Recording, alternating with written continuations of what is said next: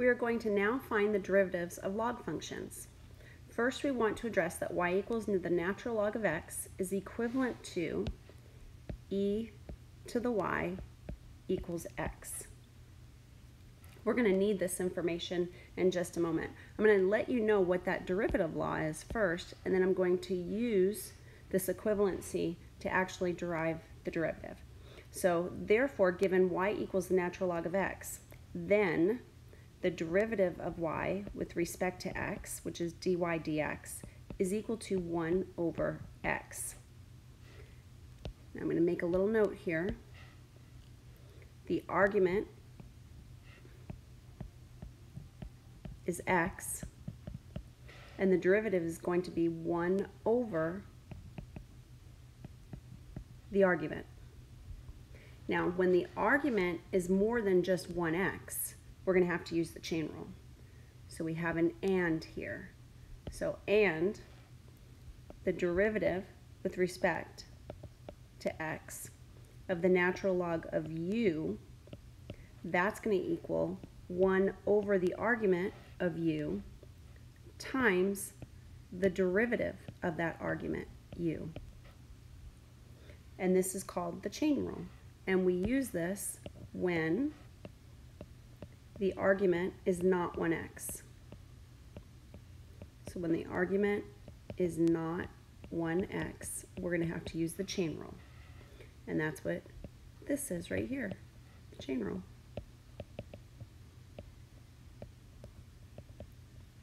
Okay, so now where does this come from? Okay, let's take a look at this equivalency here.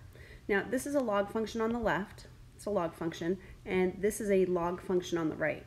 Both of these are log functions. Yeah, now I did say that correctly, and you did hear me correctly. The function on the left is a log function. It's the natural log function. And the function on the right is a natural log function, and that's because you have e raised to the y value, not e raised to the x value. E raised to the x value is an exponential function. E raised to the y value is a logarithmic function written in exponent form, okay? So if I want to find the derivative of, let's find the derivative. Find dy dx of y equals the natural log of x. I'm going to use e to the y equals x, and I'm going to find the derivative of y with respect to x. So we're going to find we're going to take the derivative of both sides, d dx, and then I'm just going to move this over here and write d dx. So I'm taking the derivative of both sides, taking the derivative of e to the y, taking the derivative of x. Well, the derivative of e to the y with respect to x is the exponential function itself, e to the y, times the derivative of the exponent. So that's dy dx. And the derivative of x is just 1, right? The derivative of x with respect to x is just 1. So now I can solve for dy dx by dividing both sides by 1 over e to the y. And you're probably scratching your head right now going, well, how is that 1 over x, right? Because look, this is what our derivative is, right? Our derivative of y equals the natural log of x, which is the derivative of e to the y equals x. How do you get x out of that? Well, this is pretty awesome right here. What's e to the y equal to? X. So everywhere we see e to the y, we can put an x in its place. So we have dy dx equals 1 over x, and we've just derived the derivative of the natural log function. So we've just derived that. Instead of using y equals the natural log of x, we used e to the y equals x, which is the same thing. Same thing, just a different form, but it gives you the same derivative. Okay, so now I've been talking a long time about that. Hopefully that made sense and you maybe had an aha moment, I'm hoping. If not, we're going to practice and maybe later you'll have an aha moment. We've got probably about 9 of these problems to do. We're going to find the derivative of f of x equals the natural log of 2x. Now, remember, I'm going to keep saying this over and over and over again. the derivative of a log function is 1 over the argument times the derivative of the argument. So f prime of x is going to equal 1 over the argument times the derivative of the argument. And the derivative of the argument is 2. So the derivative of natural log of 2x is 1 over x. So you're probably thinking, oh, well, that's going to happen every time. No, not going to happen every time. But it does happen in a very certain situation. So this right here, what we used was the chain rule. I'm going to try and bring out to your attention which rule we're using. It's going to be the product, it's going to be the quotient, or it's going to be the chain rule, or maybe a combination. This one was the chain rule. F of x equals natural log of 5x. Well, the derivative is going to be 1 over the argument of 5x times the derivative of 5x, which is 5. And when I multiply that out, I get 1 over x. And you're probably thinking, oh, she lied. It's always 1 over x. Nope, I didn't. I didn't lie. But which rule is this? Is this the product rule, quotient rule, or chain rule? Hopefully you're saying chain rule, move on. Okay, chain rule, we're moving on. Number 3, f of x equals the natural log of 2x squared plus 4. You're thinking this is a piece of cake. 1 over the argument times the derivative of the argument. And the derivative of the argument is 4x plus 0, so just 4x. Now, we're going to have to simplify. We've got a 2 in the denominator that can be factored out, and that 1 times 4x, let me show you here, 1 times 4x is 4x. 4 divided by 2 is 2 in the numerator, so we're going to have our derivative is 2x over x squared plus 2. And which rule was that? Product, quotient, chain, or combination? That 2 was just the chain rule. The derivative is 1 over the argument times the derivative of the argument. That's your chain rule. Okay. Hopefully you're feeling pretty confident, like you can take on the world. Well, here's the world. Number 4. F of x equals x times the natural log of x. Okay, I've got 2 factors that are variable factors. X and the natural log of x. So in this problem, we're going to have to use the product rule. So if you were a little unsure about what the product rule was or getting it right, hopefully you're getting better at it, and you're going to have an opportunity right here. Derivative of the yellow factor, x, is 1 times the green factor, which is the natural log of x, plus the first term, or the first factor rather, x, times the derivative of the second, which is 1 over x. And that's going to equal the natural log of x plus 1. Now, I don't like writing it that way because sometimes people get the wrong impression, even though it's very clear that the argument is x. Some people want to add that plus 1 into the argument, so I just rewrite this so it's extremely clear. Or another acceptable way to write this is the natural log of parentheses x plus 1. Those are the 2 ways that I would choose to write it if I were you. Well, if I were me, that's how I would write it. But if I were you, that's how I would write it as well. Okay, here's another one. Is this product, quotient, or chain? Product, quotient, or chain. You can see that I'm using a different color. Red is chain rule, blue is product rule, and green is going to be quotient rule.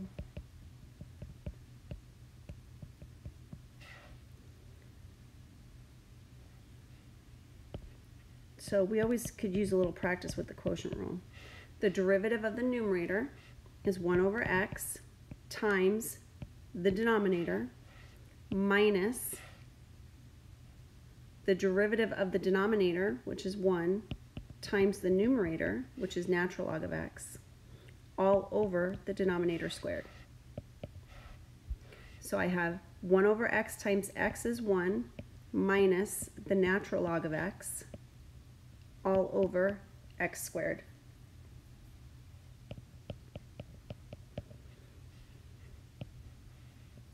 Now, do y'all know why it was the quotient rule? It's the quotient rule because you're dividing by a variable. So you're dividing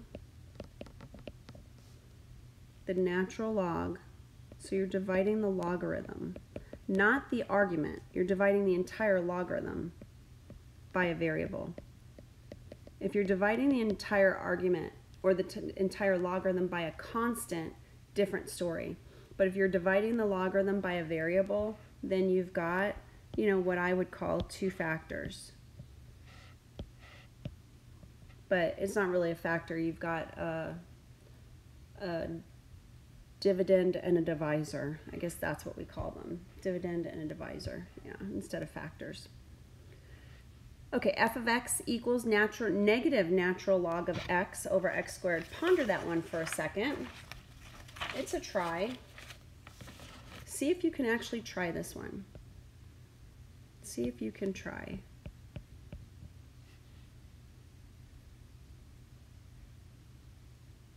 Okay, if you haven't pressed pause and you're still working on it, press pause because I'm going to start showing my work.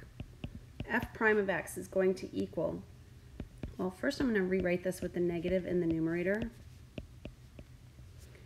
just because that helps me a little bit.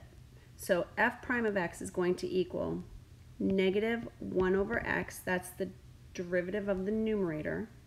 So the derivative of natural log of x is 1 over x, and then you've got the coefficient of negative 1. So that's negative 1 over x times the denominator minus the derivative of the denominator, which is 2x, times the numerator, which is negative natural log of x. And then that's all over the denominator squared.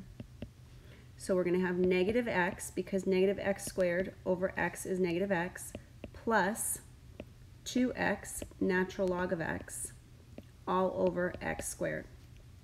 Now the numerator I can factor out an x, negative 1 plus 2 natural log of x all over x. I should have said x to the 4th, right? I bet you were wondering when I was going to correct that one. And then the x to the 4th and the x are going to share an x, so that's going to give us x cubed in the denominator. So I'm going to rewrite this in a very pretty form. F prime of x is equal to 2 natural log of x, because I want to have that natural log first and tuck in the minus 1. So I'm going to put the x in parentheses and then tuck in that minus 1, and then that's all over x cubed. Hopefully you can see that. If you can't see it, I'm gonna kind of reduce the size of all of this so that I can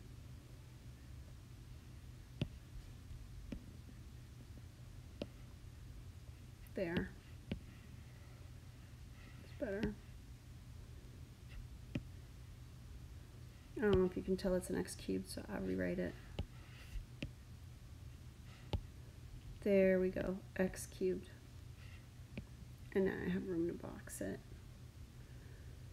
Excellent, excellent, excellent, excellent. Okay, the next few examples we're going to have to use properties of logs. So the next ones we're going to use what we learned in the previous lesson and use properties of logs. So you can see right here, we've got an exponent right here, so we've got a power. These are going to be properties of logs that we're going to have to use. So we've got a power in number 7. We've got a product, so we'll be able to break that down into a couple of logarithmic terms. And the same thing in number 9. We'll be able to use what we're doing in number 7 and number 8 for number 9. So number 7. I'm going to start with f of x, and I'm going to rewrite it. I'm going to rewrite this as the natural log of x plus 1 to the 1/2 power. Then I'm going to make it even more simpler by saying 1/2 times the natural log of x plus 1. And now when we find the derivative, we're going to have that 1/2, that constant out front, and then we're going to have the argument of x plus 1. So the derivative is going to equal 1/2 times the derivative of natural log of x plus 1 is 1 over the argument times the derivative of the argument. So here's our coefficient. I want to try and use colors here. Here's our coefficient, right? This is our coefficient right here, coefficient. And then we had a logarithm. Let me write that in purple. We have a logarithm right here. And then this right here is the derivative of the logarithm.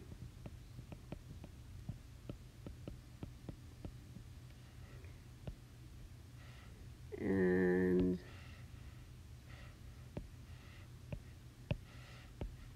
this is the derivative of the argument.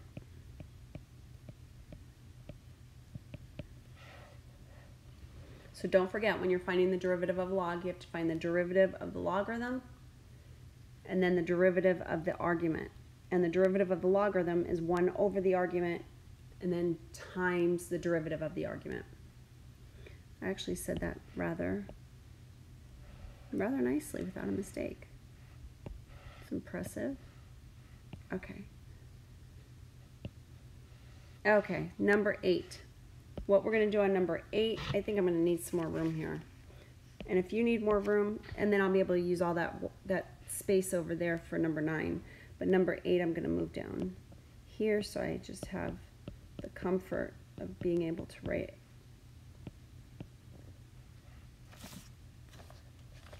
as large as I need to. Okay. So what we want to do is we want to expand first. So we're going to rewrite by expanding first. We want to make these logarithms as simple as possible so that we don't have to find the derivative of that entire argument. So if we can make the arguments simpler, then make the arguments simpler by expanding, then that's what we're going to do. So we've got the product here, the natural log of x plus the natural log of x squared plus 1 quantity squared, and this is equal to f of x. I forgot the equals f of x. And then I'm going to rewrite that just one more time. The natural log of x plus 2 times the natural log of x squared plus 1. And our derivative is the derivative of each term. So the derivative of natural log of x is 1 over x. That's one term all by itself. Then we've got the next term, 2 times the natural log of x squared plus 1. So the coefficient times 1 over the argument times the derivative of the argument. So I have 1 over x plus 4x over x squared plus 1. Now, I like this answer. I'm perfectly okay with that answer, but it wouldn't surprise me if they got a common denominator. So we're going to bring that back only. I like this answer, but this is an opportunity for me right now to refresh getting a common denominator. So I'm going to need an x squared plus 1 in the first fraction. And in the second fraction, I'm going to need an x. So this is going to equal x squared plus 1 plus 4x squared all over x times x squared plus 1. And that's 5x squared plus 1 all over x times x squared plus 1. Now 5x squared plus 1 doesn't cancel out with any common factor in the denominator. Therefore, that would be our answer as a single term. So here we just perform the addition. Perform the addition to get that answer right there. Okay, let's see what you can do. Let's see if you can, since I did number 8, let's see if you can do number 9.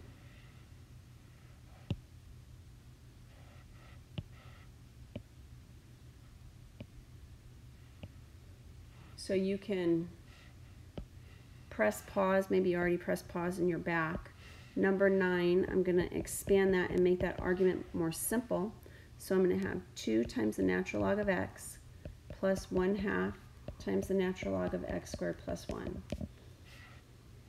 And the derivative is going to equal 2 times 1 over x plus 1/2 times 1 over x squared plus 1 times 2x.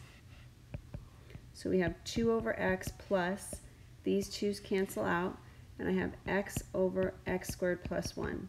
And if you got that far, that's excellent. We can take it a step further. I'd have 2 times x squared plus 1 plus x times x all over x times x squared plus 1. I just got a common denominator. Yours might look just a little bit different because you did it a different way. But you should end up with the same thing that I'm ending up with, which is this answer right here.